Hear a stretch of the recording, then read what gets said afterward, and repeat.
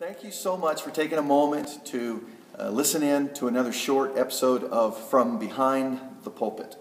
My intent in these is to give some simple encouragement and some hopeful instructions of some things that you can do personally or as a household before the coming Lord's Day comes about, and that you would make plans even now to intentionally be here unless something catastrophic, God-ordained, hinders you, that it is your plan to gather with the Lord's people on this coming Lord's Day. And so, what can you do to prepare yourself for the gathering at 204 Eastland Drive North in Twin Falls, Idaho? With some very simple things. So let me encourage you in this. At some point in the next couple of days, or in some point before Sunday morning at 10:30, gather your household together. So whether it be at a dinner table or sometime just before bedtime, that you gather all of the household together. Perhaps it's even early in the morning before everyone scatters and goes their way.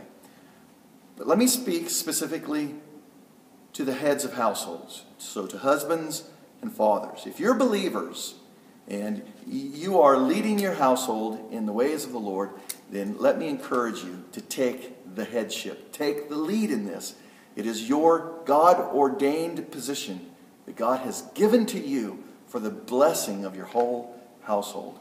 Now, if your household doesn't have a believing husband or a believing father, then moms, wives, you're not out of bounds with the permission of your husband to gather your children together, to read the Scripture together, and to do this. And so, where I may speak specifically and usually to men primarily, know that this is to anyone who serves as a head of a household in a spiritual component, in a spiritual way.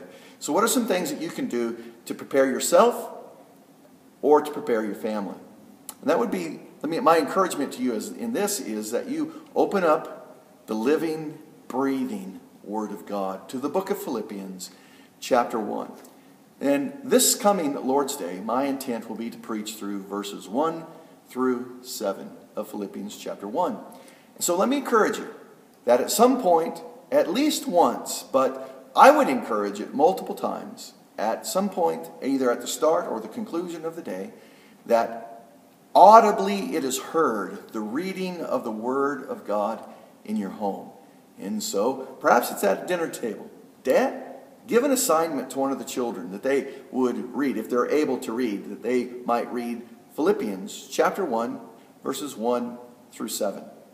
If you don't have reading children in the home yet, then you could assign that to your wife, or even better yet, you could read it yourself out loud for the hearing of your children.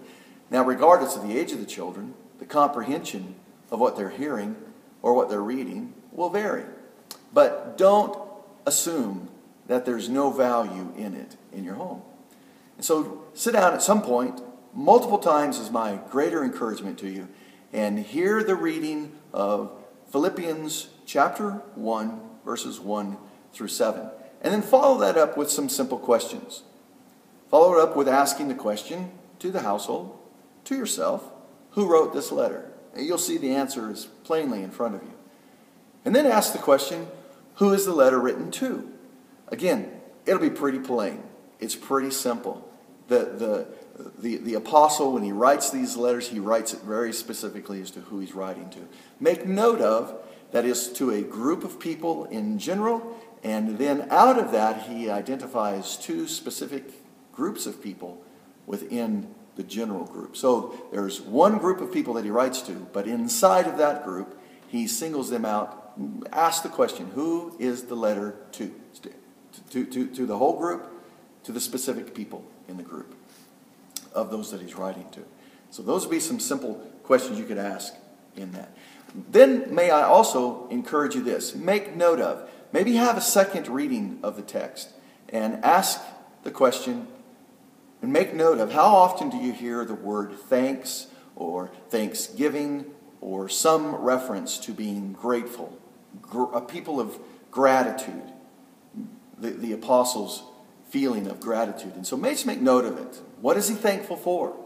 And what's his attitude? Is Is his demeanor, is his thought process, is it disconnected with everything else that he's saying? Is he angry?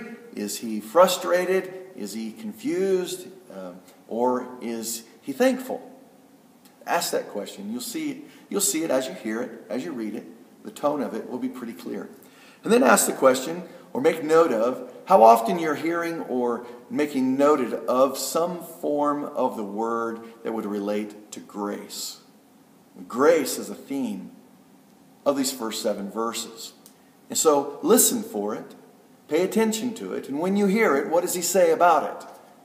And then also make note, perhaps on a 3rd read-through or a 4th read-through, make note of how often you hear the word, the gospel. Gospel.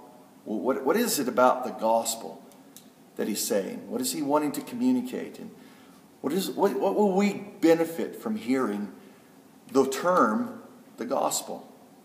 So those are going to be some important things for you in preparing for this coming Lord's Day. That'll be the primary thing of what I'll speak about Sunday morning.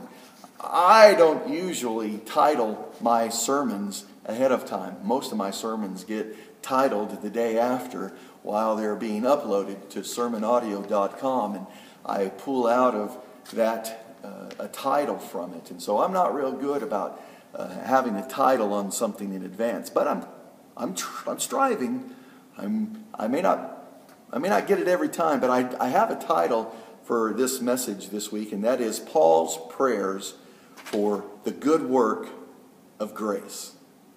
So that's the title of my sermon, and that will be the aim of what I'll be addressing and speaking in.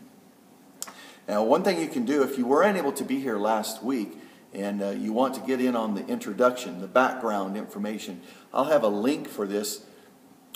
It'll be somewhere around here. I really don't know where I'm pointing and where my finger will be in relationship to that. But there'll be a link for this right over here. You can listen to last week's sermon that gives the introduction, the background information about the city of Philippi, about the believers in the city, who they were, and Paul's relationship with them. I think it would be really helpful for you if you missed that.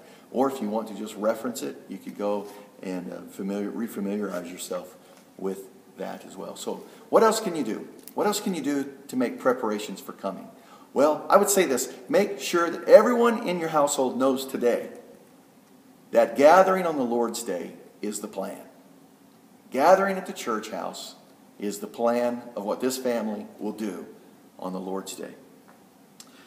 So if you were here about 3 weeks ago, or if you were unable to be here 3 weeks ago and you picked these up last week, don't forget that I have these home guide studies for the book of Philippians. If you were unable to be here and you've not been able to be here, we'll have some of these available Sunday, and you can pick these up. But in here is several songs, and over the course of our time in the book of Philippians, you're going to learn some new songs at church. You're going to sing some familiar songs. But one song we're going to sing every week. At the conclusion, the last song we sing together is a song entitled The Gospel Doxology, the Law Gospel Doxology. It's to a familiar tune, the doxology. But listen to the words of this. And so let me encourage, are there any piano players in your home, or any guitar players in your home, or any instrumentalist? Maybe appoint one of the children or a spouse, or you yourself sit down and begin to teach this song to your children, to your household.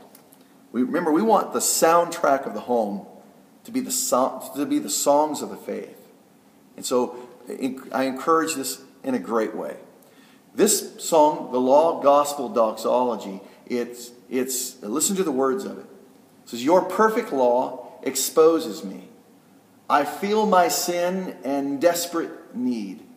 My best good works are powerless to satisfy your righteousness." Verse 2. "But there is one who lived for me, his life my only victory, his death forever sealed in time, that I am his and he is mine." And then that familiar tune of the doxology. "Praise God from whom all blessings flow. Praise him, all creatures here below. Praise him above, ye heavenly host. Praise Father, Son, and Holy Ghost. We'll conclude our time this coming Lord's Day with that song again. But begin for that song to be really familiar in your home. Familiarize yourself with it. Make an attempt of singing it. Make an attempt of reading it. Oh, it would be sweet if someone in the home could even play it on an instrument that they're learning. So that's my encouragement to you for this coming Lord's Day. I want you to know that I'm praying for you. I want you to know I have been praying for you this week.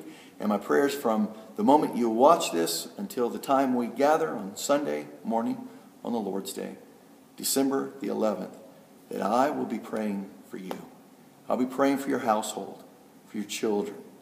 I'll be praying for an advancement of the gospel into the hearts of men, all who would gather. I won't know who all's here, any better or any worse than you will when we all gather here together to give praise to the Lord. But this will be for sure, that I'm asking God for whoever He gathers here for that day, that the news of the gospel will be a sweet sound to our ears. Whether you've been a believer for a long time, or by the grace of God, the conversion of your heart and the embracement of the gospel takes place immediately now. In either case, that we would come a rejoicing people, giving thanks to God for His grace and the good works that He's doing through grace in our lives. Hey, I'm looking forward to seeing you on this coming Lord's Day. May the Lord bless you. May the Lord bless your household. And may the Lord bless the advancement of the gospel to the ends of the earth.